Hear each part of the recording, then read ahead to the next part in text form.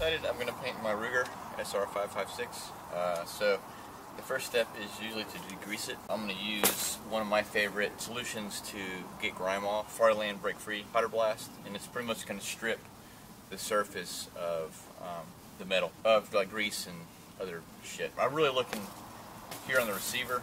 It's kind of dirty, down underneath the rails, and to kind of get that clean. So we'll start with that.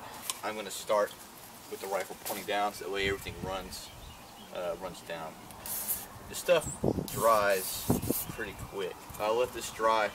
You see it's already getting dry to the touch. I'm really trying to get under here, under the rails. It will leave a little residue where it's eating other lube and stuff that you might have on there, but it's dry to the touch. Next step is to get my base coat, and I'm going to be painting the entire thing, also the sights and my other mounted accessories are going to be separate. The other thing I need to do before I start doing the base coat is to apply painter's tape. Alright, I've got everything taped off. I've got the magwell blocked off. I've got the rubber butt pad on the stock blocked off. Everything else is going to get painted. As far as moving parts and things like that, I'm using Rustoleum camouflage paint or whatever, and it'll break off where it needs to. It's not like it's a glue or anything. So I'll be painting the. I've got a VTAC light mount. I don't think I've even cleaned this, but it's okay. And the two sights, I've got the front sight post blocked off, and I've covered both of the ghost rings on the back sight. So anyway, my light, I've covered the button and the lens. So we'll start with those to get warmed up.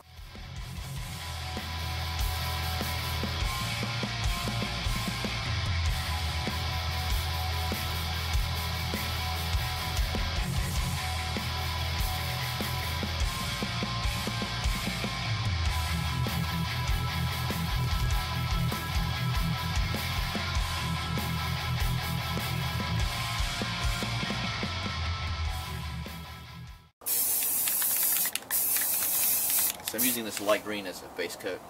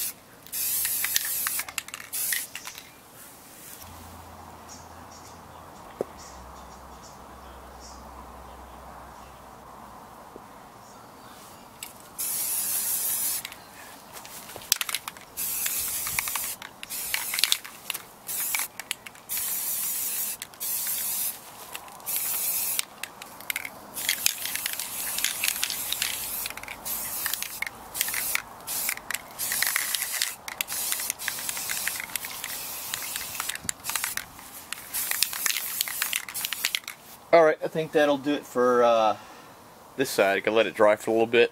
I'll roll it over and start on the other side.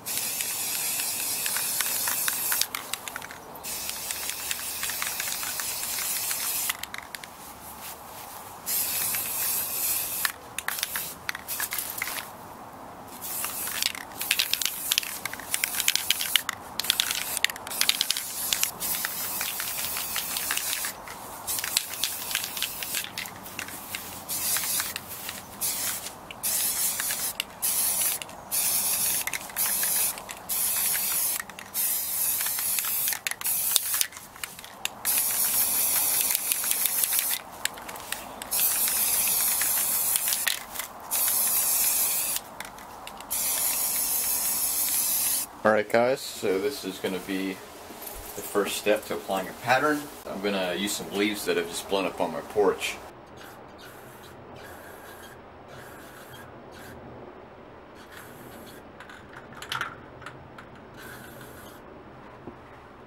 These leaves might want to move, so you got to get them kind of quick.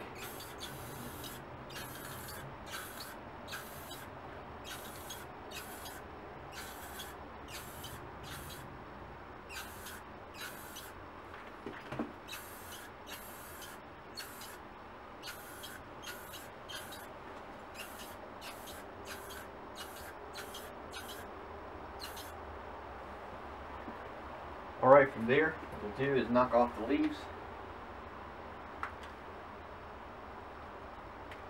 And all this is doing is giving you these shapes to work with. The idea is to break up the outline.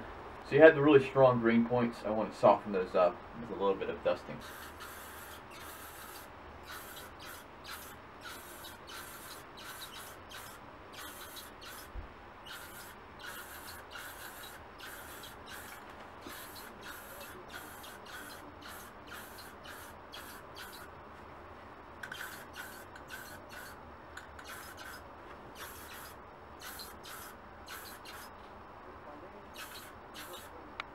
I'm going to let this dry for about 30 more minutes, and then I'll move on to my next color. I'm going to use this laundry bag. You can use netting or wire mesh to create your next part of your pattern. Alright, so I've laid my laundry bag over the rifle. I've covered as much as I can. I'll just shift it down, get that last bit of the stock. My next color that I'll be using is this kind of dark blue.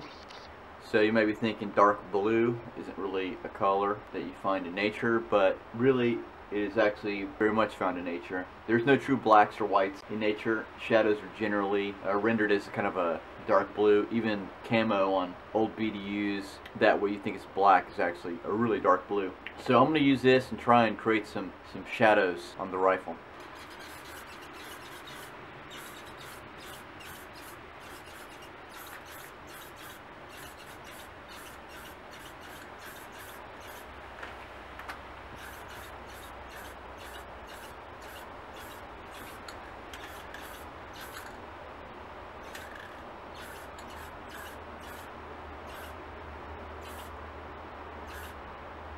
And then while I'm here, I've got a little bit of this light green left over. I might have to go out and get some more, but we're going to try and swing it with this. So again, this is just for creating little highlights.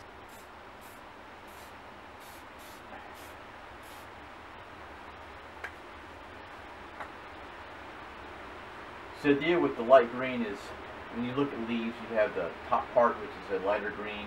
In place of the blue, you might use a dark green. So you might use the dark green to replicate the shadows underneath the leaves.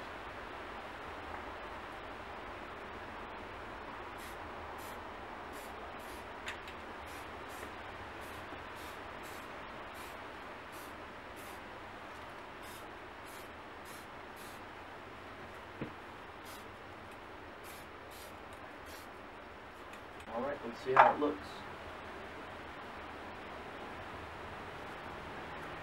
Alright, not too bad. Let's do this last part of the stock. Then we'll dry for another 30 minutes or so. And then we'll flip it over.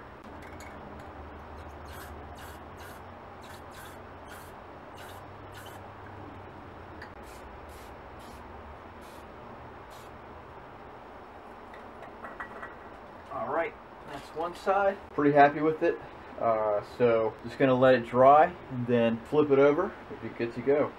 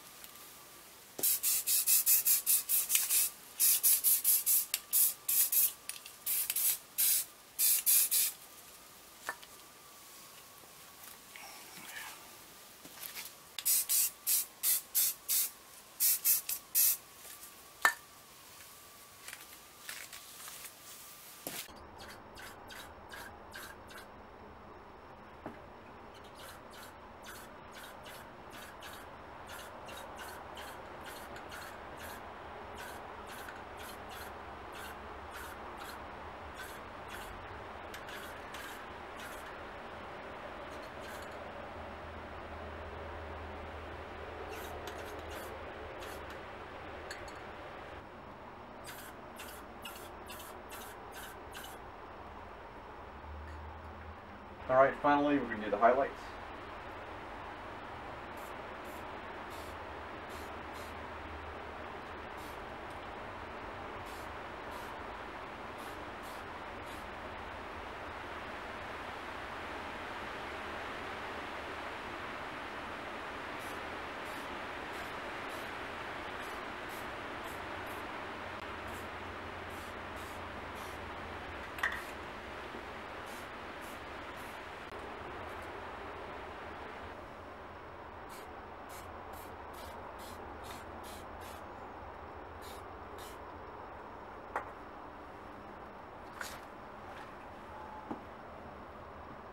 Now we'll soften these highlights just a bit.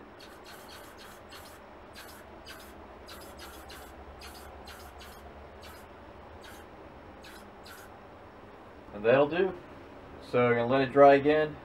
Going to mount the light back on, let it dry overnight, then remove the blue tape.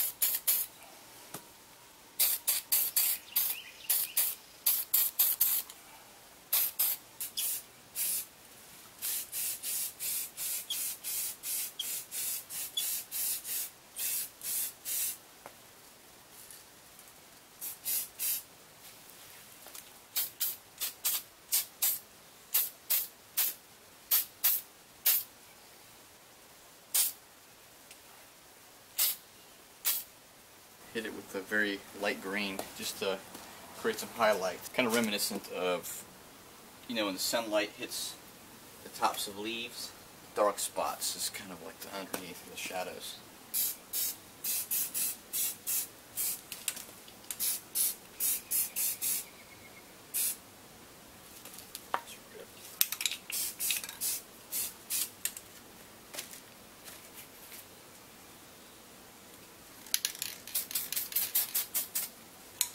Alright guys, thanks for watching. Hopefully this was helpful. You know, get creative with your patterns. The idea is just to break up the silhouette, look at the colors from your surroundings, look at your season, your location, and incorporate those into your pattern.